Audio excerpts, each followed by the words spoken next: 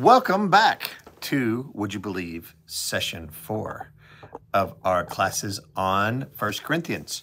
I'm very, very glad that you are here with us today. Whether you are watching this live or later, I'm really glad that you're here. You can find the previous 3 of our sessions right here wherever you found this, on mostly via our YouTube channel.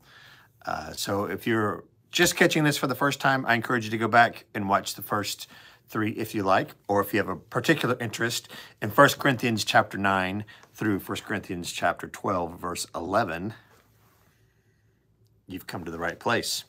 As always, I'll remind you that what we've been doing here is the readings that you can find in our daily office lectionary from this past week. If you were watching this on Wednesday, March the 30th, you will have read the passage that we'll study at the end of our time today from 1 Corinthians chapter 12. Shockingly, not all of the verses that are in this scope, 9 to 1 to 12 to 11, are in the daily office lectionary, but us being the Bible champions that we are, we're going to read them all. So with that, I invite you to get out your Bible. A printed Bible, you know, is my favorite, or you can look at it on a Bible browser online, or if you have a printout, however you do it, get God's Word in front of you. And let's begin, shall we? I'm going to take this in some sections as I always do. So let's begin, shall we, with 1 Corinthians chapter 9, verse 1. And I'll begin by just reading the first 6 verses. Okay, here we go. Paul writes, "Am I not free? Am I not an apostle? Have I not seen Jesus our Lord? Are you not my work in the Lord? If I am not an apostle to others, at least I am to you, for you are the seal of my apostleship in the Lord. This is my defense to those who would examine me. Do we not have the right to our food and drink? Do we not have the right to be accompanied by a believing wife, as do the other apostles and the brothers of the Lord and Cephas? Or is it only Barnabas and I who have no right to refrain from working for a living?" Okay, let's go back and remember the context in which Paul is speaking and writing, right? Remember that he has received word from the church in Corinth, and reports about some discord amongst the church, and particularly in the topic that we just left was all about food. Eating food that has been sacrificed to idols, whether or not that's okay or not. And we'll pick up this theme again in the coming chapter. But Paul's basic point here is that love is more important than liberty. And he's saying, and he's basically saying in this group of readings we've been reading here at the end of chapter 8 and the beginning of verse 9, he's talking about being considerate. Paul is saying, do you see in these first 6 verses, that he has rights. He has rights to be married. He has rights to earn a living. He says, do we not have right to our food and drink? Do we not have the right to be accompanied by a believing wife? But what Paul is saying is he's not going to insist upon his rights at the risk of having people question his motives. Because for him, what is most important is being an apostle and teaching the gospel of Jesus Christ in a way that people can receive him. That's the most principal thing to him. In the context of this, he's, remember, teaching the church to be considerate. Let's look at the next bit, chapter, verse 7 to verse 14 of 1 Corinthians chapter 9. "Who at any time pays the expenses for doing military service? Who plants a vineyard and does not eat any of its fruit? Or who tends a flock and does not get any of its milk? Do I say this on human authority? Does not the law also say the same? For it is written in the law of Moses, 'You shall not muzzle an ox while it is treading out the grain.' Is it for oxen that God is concerned? Or does he not speak entirely for our sake? It was indeed written for our sake, for whoever plows should plow in hope, and whoever threshes should thresh in hope of a share in the crop. If we have sown spiritual good among you, is it too much if we reap your material benefits? If others share this rightful claim on you, do not we still more? Nevertheless, we have not made use of this right, but we endure anything rather than put an obstacle in the way of the gospel of Christ. Do you not know that those who are employed in the temple service get their food from the temple, and those who serve at the altar share in what is sacrificed on the altar? In the same way, the Lord commanded that those who proclaim the gospel should get their living by the gospel. Okay, Paul here takes up this sticky topic of, compensation for his work in ministry. What level of financial support does Paul have a right to? And he makes the argument that, yes, he has a right to be compensated for the work that he does for three basic reasons. The first is that it's just a natural law of civilized society, that if you work, you should get paid. Look at verse 7. If you're in the military, you get paid. If you're a farmer, you get to eat the fruit. If you're a shepherd, you get to have milk. So this is logical. This is what should make sense. The second reason why he's eligible for financial support is because of the law of Moses. Look at verse 9. For it is written in the law of Moses, you shall not muzzle an ox while it is treading out the grain. He's saying, hey, if a working animal is allowed to eat as he goes, how much more should a minister of the gospel be able to be supported and, eat as they go, be provided for as they go? The third reason you can find down in verse 14. He goes, in the same way, the Lord commanded that those who proclaim the gospel should get their living by the gospel. That's the third reason, that Jesus says that those who proclaim the gospel should get their living by the gospel. Society, the law of Moses, and the Lord commands that Paul has the right to be compensated as an apostle. He's making this argument because certainly this is a topic of concern that's come up amongst the church in Corinth. Imagine that, a church wondering about clergy compensation. So Paul makes a brilliant argument here, and one that is good for us to know. Let's go on to verse 15. Let's read through verse 18. Paul says, but I have made no use of any of these rights, nor am I writing this so that they may be applied in my case. Indeed, I would rather die than that. No one will deprive me of my ground for boasting. If I proclaim the gospel, this gives me no ground for boasting, for an obligation is laid on me, and woe to me if I do not proclaim the gospel. For if I do this of my own will, I have a reward. But if not my own will, I am entrusted with a commission. What then is my reward? Just this, that in my proclamation I may make the gospel free of charge, so as to make full use of my rights in the gospel. Man, as a pastor, I love these passages. Paul is saying that because he's an apostle, he's laying down his rights to be rich, his rights to be compensated, or even sometimes respected. He's saying because the most important thing is the proclamation of the gospel for him. Why does Paul lay down his rights? The first reason is, look at verse 15 to 18, his calling. This is what we just read. In verses 19 to 23, he talks about, we'll see, the evangelistic passion that he has to share the gospel. And the third reason why he lays down his rights is for his own self-discipline. But let's go back quickly and look at this sense of calling that he has.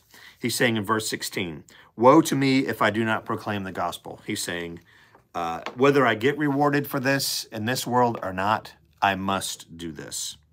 Verse 18, he goes, well, then what is my reward for all this work I'm doing? He says this, and man, I love this, that I may make the gospel free of charge. Yes. You shouldn't have to pay to hear the gospel of Jesus Christ. Let the church say amen. I believe this, right? Now let's look at the next point why he lays down his rights. his passion to evangelize, verses 19 to 23. Here we go. For though I am free with respect to all, I have made myself a slave to all, so that I might win more of them. To the Jews I became as a Jew, in order to win Jews.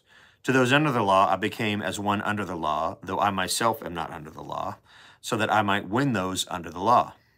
To those outside the law I became as one outside the law, though I am not free from God's law, but I am under Christ's law, so that I might win those outside the law. To the weak I became weak, so that I might win the weak. I have become all things to all people, that I might by all means save some. I do it all for the sake of the gospel, that I may share in its blessings. Wow. He's saying, go back at verse 19. I am free with respect to all. However, do you see, I have made myself a slave. What's going on there? Paul is saying, in Christ Jesus, I am free. So are you. I'm free in Christ. But even though I'm free, I'm taking on constraints in order to share Christ. What are the constraints that Paul's taking on? He goes, to the Jew, I became like a Jew. To those outside the law, I became outside the law. For those who are weak, I became weak. So that whatever I've got to do to win you, that's who I'll be, he says. He's not talking about being hypocritical or anything.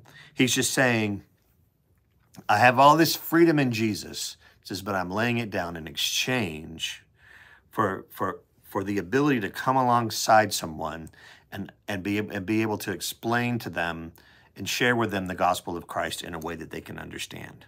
Verse 22. I have become all things to all people, he says, that I might by all means save some. Love this. I found this to be true in my own ministry. I cannot make myself completely unlike the people in our mission field. You know, there's all sorts of different kinds of folks that live in San Antonio. So should I only be able to talk to and minister and reach one sort of person? No, right? You have to be flexible. And I love the idea of making myself a slave. He says, I'm willing to be bound to someone else so that I can see the world through their eyes, that I might share the gospel. This is what he means. Let's close chapter 9 by looking at verses 24 to 27. Here we go. Do you not know that in a race the runners all compete, but only one receives the prize? And run in such a way that you may win it. Athletes exercise self-control in all things. They do it to receive a perishable wreath, but we an imperishable one. So I do not run aimlessly, nor do I box as though beating the air. But I punish my body and enslave it, so that after proclaiming to others, I myself should not be disqualified. This is the third reason why he's laying down his rights, for his own self-discipline. He uses the example of an athlete who exercises self-control in all things. Like a great example of this today is this guy, Tom Brady, who's like 40-something years old, but he is incredibly self-disciplined in his exercise and eating regimen. Like Tom Brady, he says, I have to adopt that sort of discipline. Why? So that I do not run aimlessly, verse 26. He says, verse 27, I punish my body and enslave it. He says, I'm adopting incredible self-discipline. I'm not going to flaunt again my liberties that I have in Christ, so that after proclaiming to others, I should not be disqualified. Like an athlete is disqualified for breaking the rules. Paul says, I'm running this race of being an apostle of Jesus Christ so that I can win it. And by winning, he clearly doesn't mean here, right, financial success or any sort of worldly success. The plain meaning of chapter 9 says that. What does it mean, winning? What's Paul's definition of winning? Winning means bringing souls to the Lord Jesus Christ, like saving some, letting people know and see the grace and love of God in Christ. Because whatever I've got to do that, Paul says, that's what I'm about with self-discipline. Chapter 9, in the books. We did it in 15 minutes flat. Well done, everybody. Let's move on to the sticky wicket.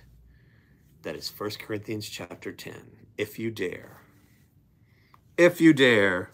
let us look at it together, shall we? No, actually, 1 Corinthians chapter 10 is about the Lord's Supper. Chapter 11 is the sticky wicket. We'll get there in a second. On to chapter 10. We got to hurry because we got a lot of ground to cover, and I don't want to keep you too long today. Let us look at,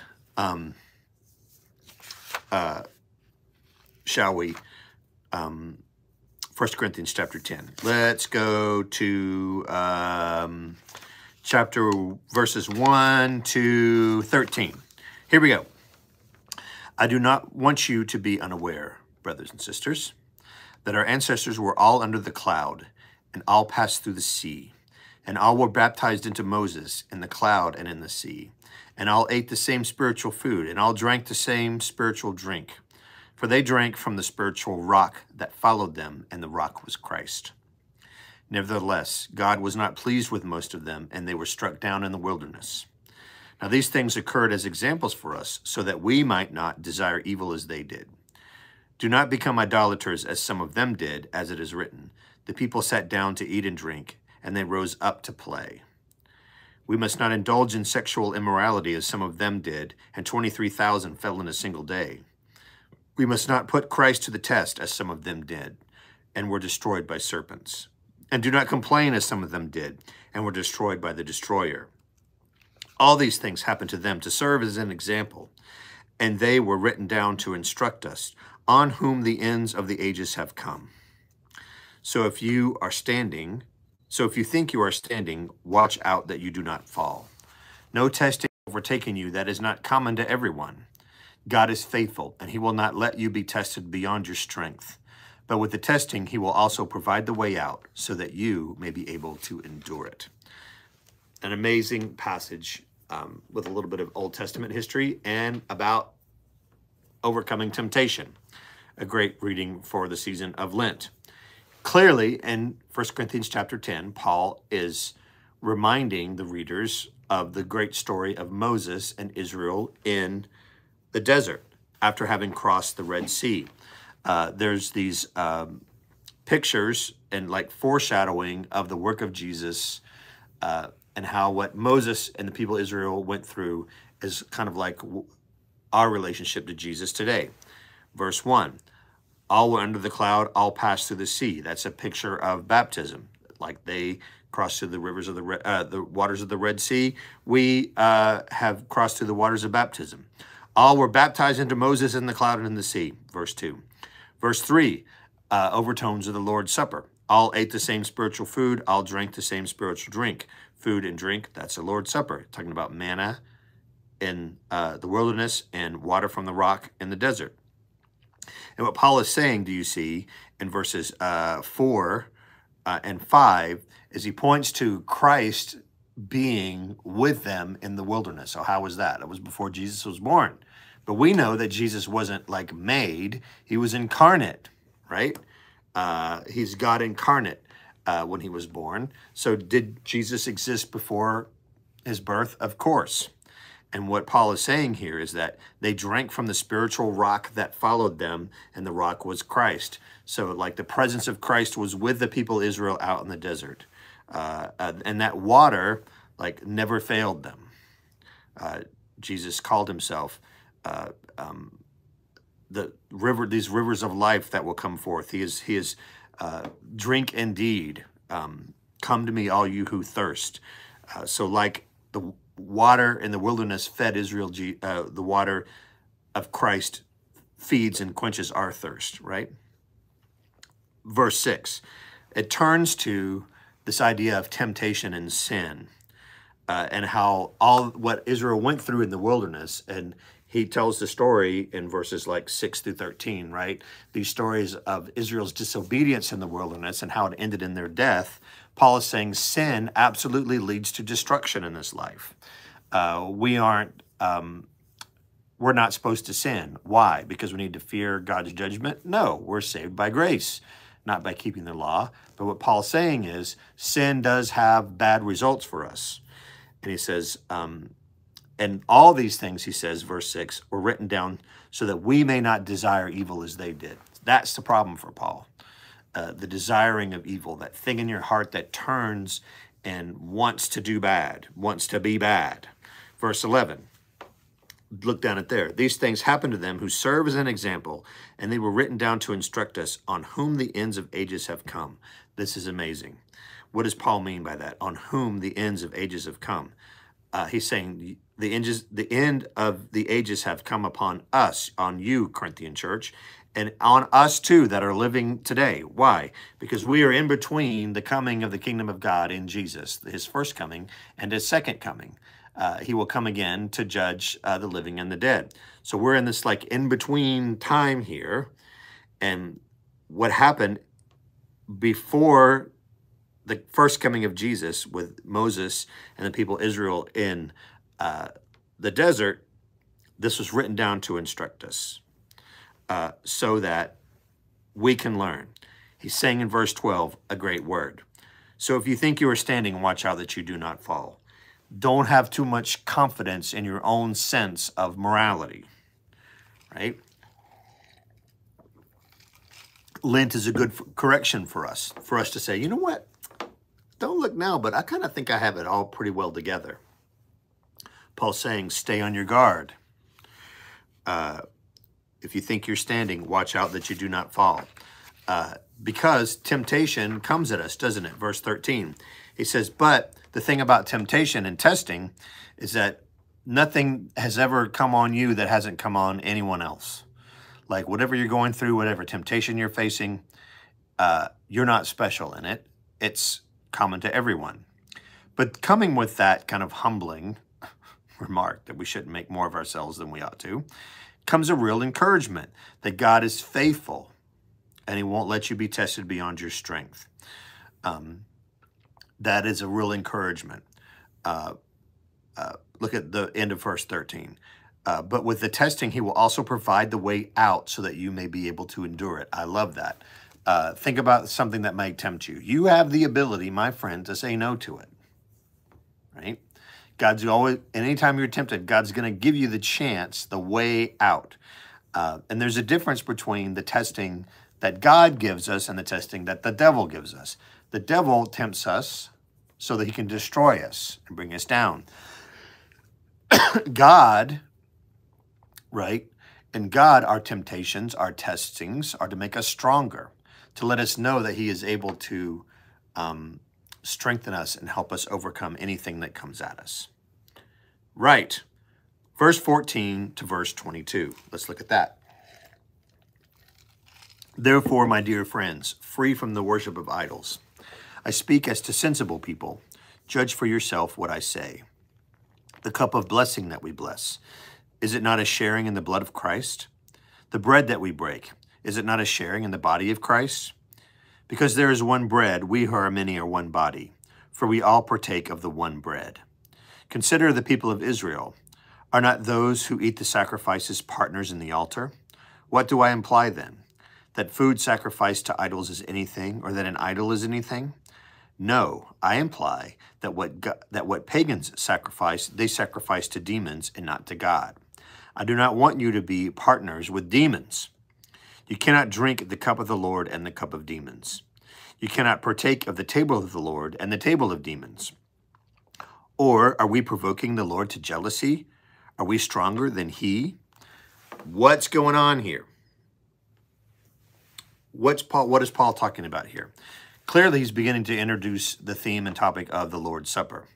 And when we share in the blood of Christ, verse 11, when we break the bread and we share in the body of Christ, who is it that we're fellowshipping with?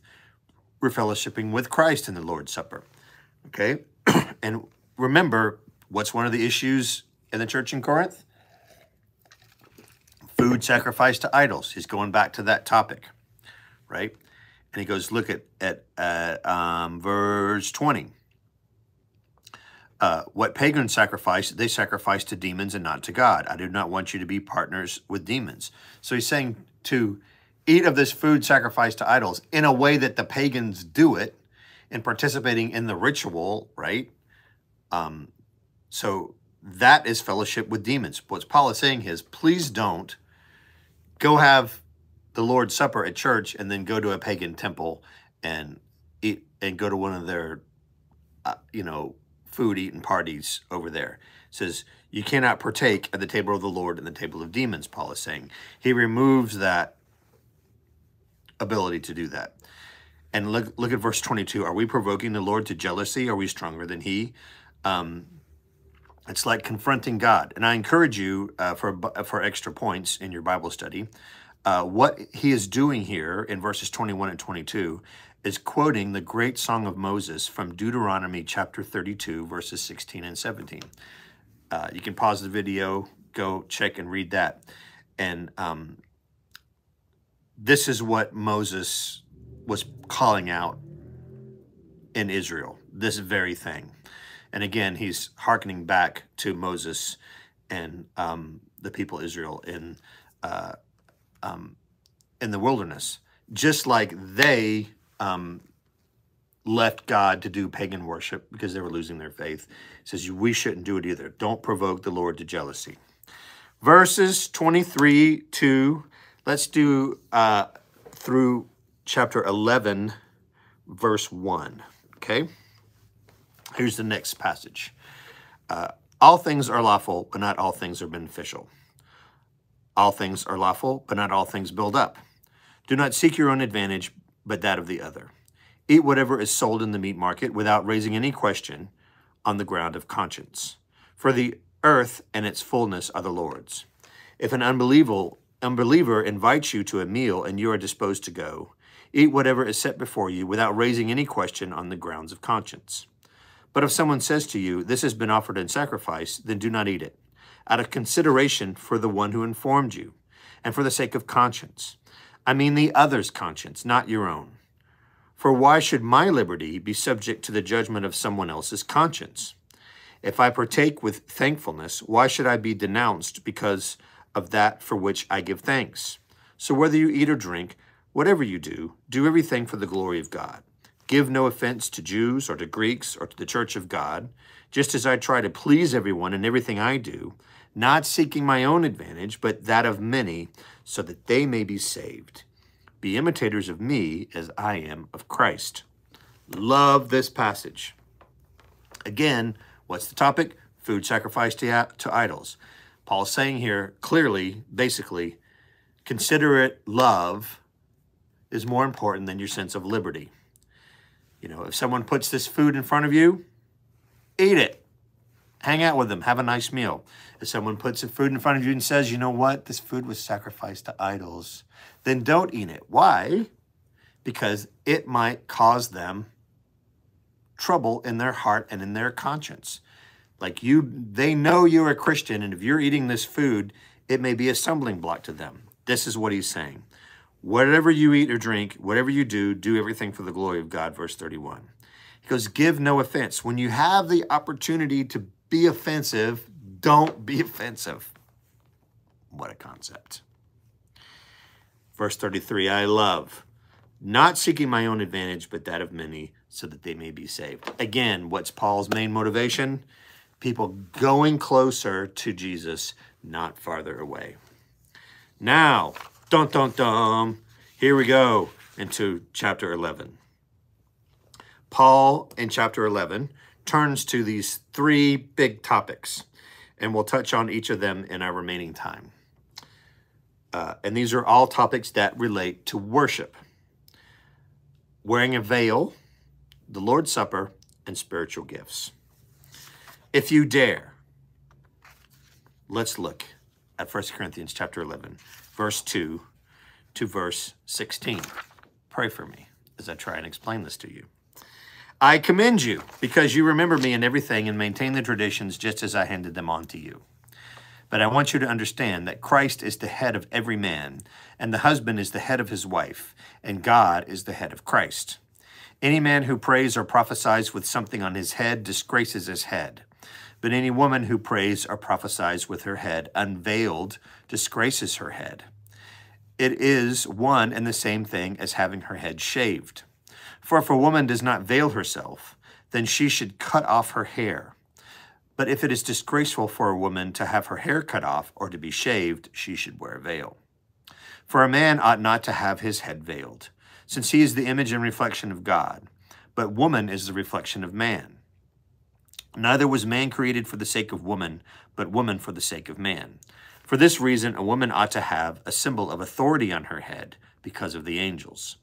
Nevertheless, in the Lord, woman is not independent of man, or man independent of woman. For just as woman came from man, so man comes through woman, but all things come from God. Judge for yourselves. Is it proper for a woman to pray to God with her head unveiled? Does not nature itself teach you that if a man wears long hair, it is degrading to him? But if a woman has long hair, it is to her glory? For her hair is given to her for a covering. But if anyone is disposed to be contentious, we have no such custom, nor do the churches of God. Clear? Great, we can move on. Just kidding. Okay, what the heck is going on here? Let's break it down. Paul in 1 Corinthians chapter 11 is talking about the confluence of two things: the created order, Adam and Eve, and the customs of the culture in the time and place of the church in Corinth. You just got to know that what Paul is addressing here is an individual problem particular to a unique place and time. Paul is not being prescriptive for all time about head coverings and veils. So if you're wearing a baseball hat, guys, don't worry. If you don't have a veil on, ladies, Jesus loves you. Are you with me? Say yes. What's he talking about? Adam and Eve, he says, are created mutually interdependent. Eve came from Adam, and they are mutually independent of each other. Where they got into trouble was when Eve left Adam and acted on her own, and Adam acted on his own, and sin came into the world. Adam and Eve in the garden represented perfect humanity before the fall. Another thing you should know is that the idea back then in the time of the church in Corinth, for a woman's head to be uncovered meant that they were loose or unclean. You can still see that in certain cultures and religions today. This is true amongst many Orthodox and devout Muslims, that women need to keep their head covered. Such was the case back then. I think it's particularly interesting, verse 10. A woman ought to have a symbol of authority on her head because of the angels. What Paul is saying there is like, this is a spirit. These are spiritual things I'm talking about. And it's spiritual reasons why I'm lifting this up. Verse 11, in the Lord, woman is not independent of man, or man independent of woman. Do you believe this? Yes. We need each other. And especially, I think, he's talking about women and men's relationships to each other, and clearly like a marital relationship here too. Like, I'm not independent of Lori, and Lori isn't independent of me. So it ought to be. Verse 14. Doesn't not nature itself teach you that if a man wears long hair, it is degrading to him? Man, I can't stand to have my hair long, so I can relate to this. I don't know how some dudes, like, no, and honestly, ladies, I don't know how you do it. Like, if my hair gets below, like, the top of my shoulder, I just couldn't do it. It'd be hard. But what Paul is saying here is not for all time a judgment on long-haired people. What he's saying is, you don't need to adorn yourself. What you really need is Jesus.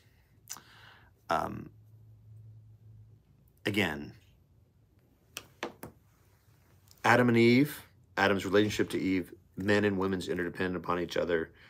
And this problem in the Corinthian church is about this loss of community, the loss of interdependence, and the loss of really keeping the central thing, the lordship of Jesus. So it's not about adorning yourself. It's about, are you connected to the Lord? Again, we got to move. 17 to 22. And at verse 17, he turns away from the issue of veils now to the Lord's Supper. This is particularly interesting to you Episcopalians. Now, in the following instructions, I do not commend you, because when you come together, it is not for the better, but for the worse. For to begin with, when you come together as a church, I hear that there are divisions among you, and to some extent, I believe it. Indeed, there have to be factions among you, for only so will it become clear who among you are genuine. When you come together, it is not really to eat the Lord's Supper. For when the time comes to eat, each of you goes ahead with your own supper, and one goes hungry and another becomes drunk. What? Do you not have homes to eat and drink in? Or do you show contempt for the church of God and humiliate those who have nothing? What should I say to you? Should I commend you? In this matter, I do not commend you. Paul here introduces the problem that the church of Corinth has of the Lord's Supper. Again, it might be helpful for you to know that the way they were keeping the Lord's Supper certainly wasn't in little pre-packaged wafers in a little cup on an altar. This actually meant sharing a meal together. So that may be helpful for you to know as you read this passage. And he's saying, verse 18, that there's factions inside the church.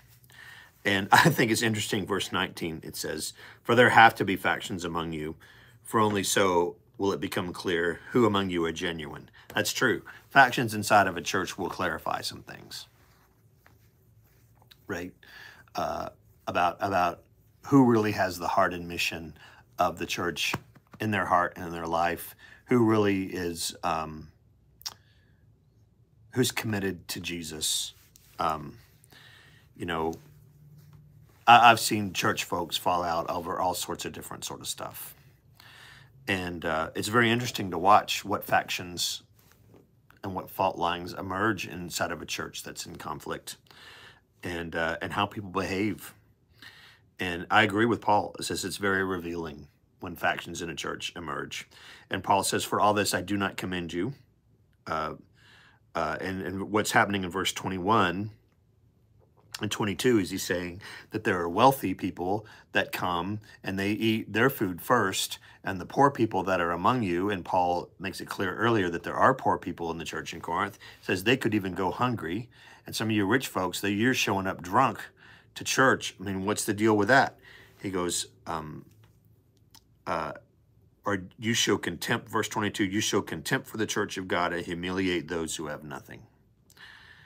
This is not commendable practice. Verse 23, after he introduces the problem, he teaches about the meaning of the Lord's Supper. Let's look, say, 23 to 26. Let's read that. For I received from the Lord what I also handed on to you, that the Lord Jesus on the night when he was betrayed took a loaf of bread, and when he had given thanks, he broke it and said, this is my body that is for you. Do this in remembrance of me. In the same way, he took the cup also after supper, saying, this cup is the new covenant in my blood. Do this as oft as you drink it in remembrance of me. For as often as you eat this bread and drink the cup, you proclaim the Lord's death until he comes. This language may be super familiar to you, right? It's quoted pretty directly in our Eucharistic prayer language, especially in Eucharistic prayer A. He's teaching the heart of the meaning of the Lord's Supper. I love it. When he had given thanks, he broke it. In a similar way, Jesus was broken for us. His body broken. The cross is redemptive for us. And he's saying, do this in remembrance of me. Twice he says this, verse 24 and verse 25, for the bread and the cup. Because he says, keep the cross, the brokenness of Christ in focus. This is quite different from what was happening as the Corinthians were sharing their meal when they gathered. He goes, this cup is the, look at this, for this verse 25, this cup is the new covenant in my blood, pointing to the new covenant that Jeremiah prophesied about in Jeremiah 31 through 34, where the law is not written on a tablet, but the law is written in our hearts by the Holy Spirit. Verse 27, let's go to verse 32.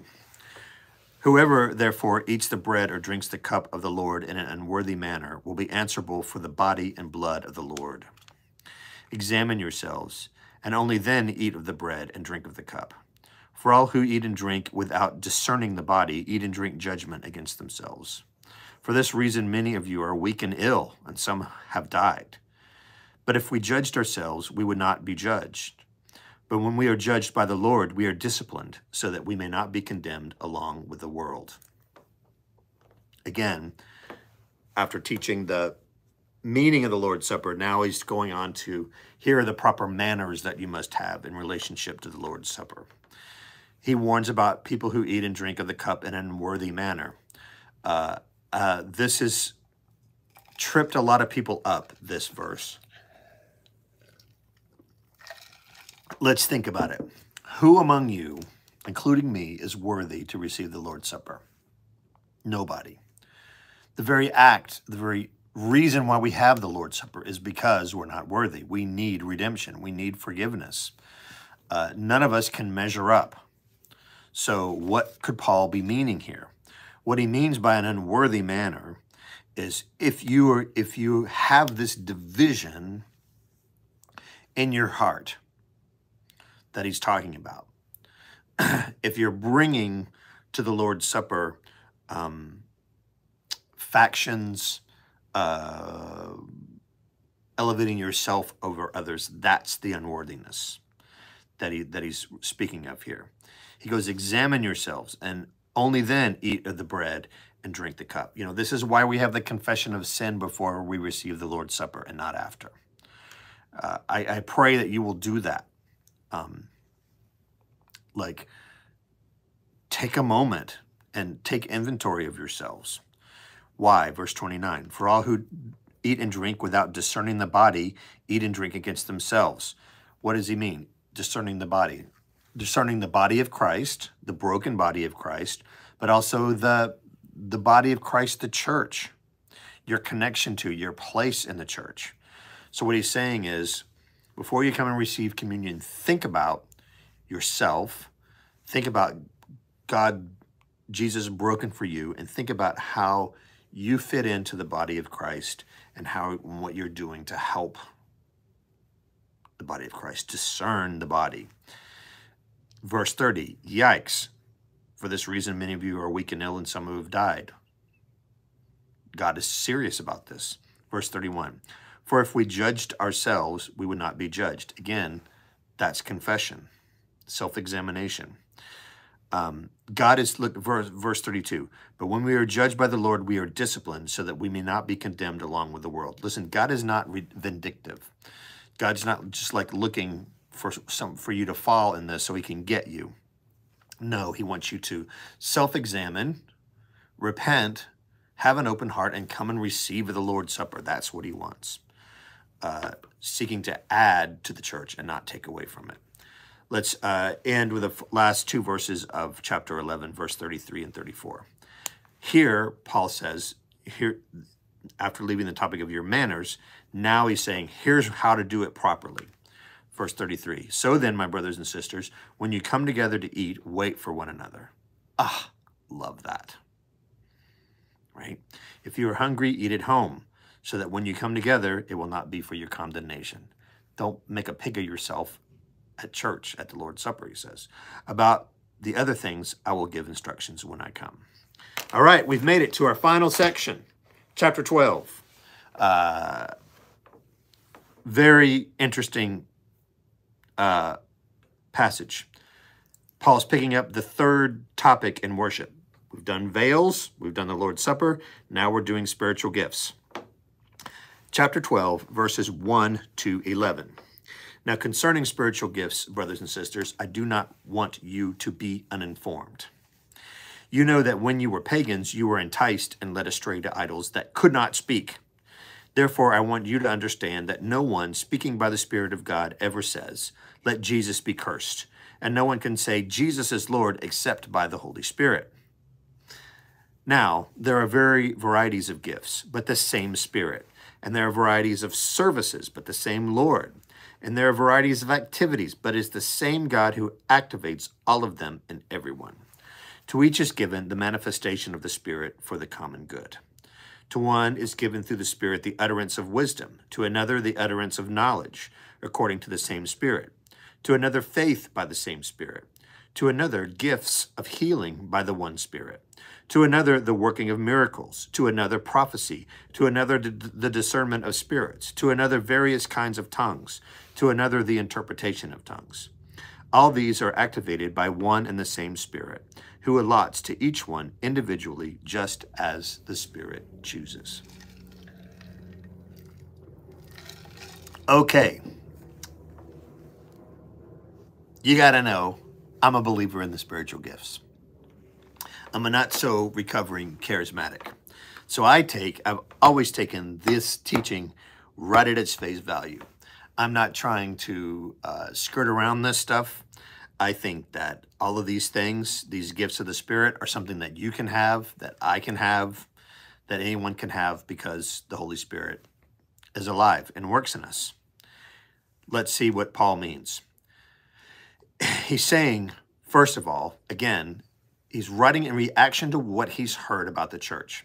So there's some wacky stuff going on around spiritual gifts at the church in Corinth.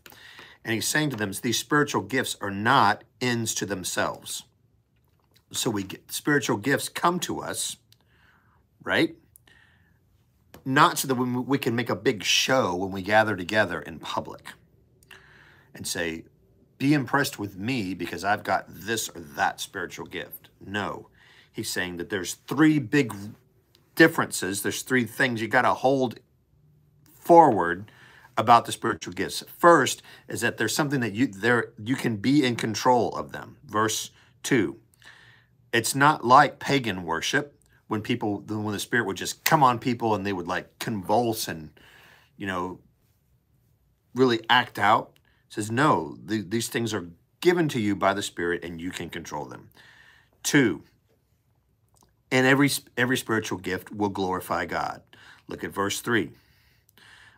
They're all point back to the Lord Jesus.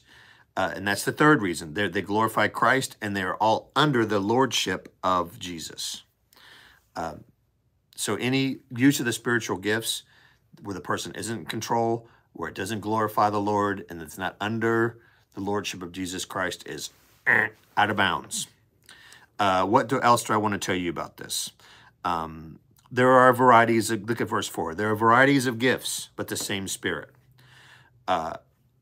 Does the Spirit give every gift to everyone the same? No. But how many spirits are there? One. How many gifts are there? A lot. There are a variety of services, but the same Lord. Who's the Lord? Jesus. Gifts are given by the Spirit. These services all are under the lordship, the one lordship of Jesus. There are a lot of activities, but the same God who activates all of them in everyone. This is a beautiful Trinitarian statement of Father, Son, and Holy Spirit that activate and give these gifts, these activities, these services in ministry for the building up of the body of Christ and to glorify the Lord Jesus. But how many spirits are there? One. How many lords are there? One. Jesus. How many gods are there? How many fathers are there? One. One God, one Lord, one Spirit, but a lot of gifts and services and activities. Are you with me? Say yes. Verse 7. To each. Yes, each. That means you. The manifestation of the Spirit. To each is given the manifestation of the Spirit for the common good. Love this. What's a manifestation? It's a manifestation of the Spirit. In other words, it is something that comes from the Holy Spirit. Gifts of the Spirit, hear me, are not an enhancement of your natural abilities.